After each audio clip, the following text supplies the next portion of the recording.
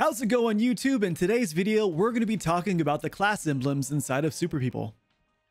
Each of the 12 classes have their own emblems that can be seen on the kill feed. This can be super handy in terms of gathering information to help you dominate the lobby.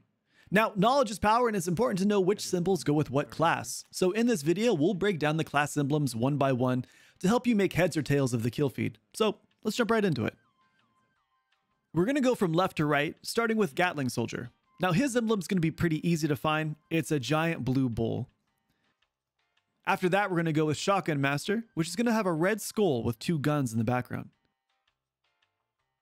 Followed by Strike Force, which is a green horse with a lightning bolt type deal going on behind it. Sniper's class emblem is actually pretty straightforward. It's going to be a guy with a crosshair on it. Now Seeker's emblem is actually going to be a green eagle for its eagliness.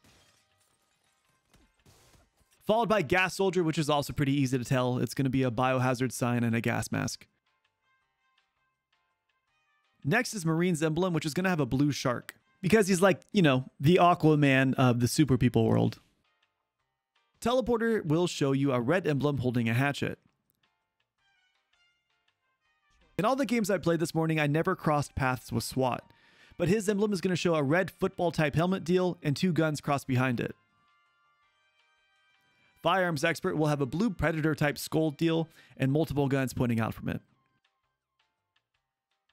Nuclears is also pretty easy to spot. It's going to be a giant yellow bomb. And last but not least, the easiest of them all is going to be Driver, which is going to have a giant green monster truck. By knowing what emblems go with what classes, you'll be able to gather information on the kill feed much more effectively.